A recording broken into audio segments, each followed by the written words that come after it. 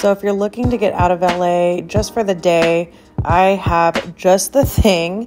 Our friends Ryan and Bria invited us to hike Mt.Baldy, which was actually so beautiful and such a last minute thing. We woke up super early, got there in about an hour and a half, and Mt.Baldy is in the San Gabriel Mountains. So fun fact, it's actually the mountains that are in the Paramount logo when movies start. So anyway, we did the hike. We packed a ton of sunscreen, water, snacks, and I consider myself a pretty fit person. I do the Runyon Canyon hike and the Hollywood Sign hike, but when I tell you I was not prepared for what this was going to ensue, I was not prepared.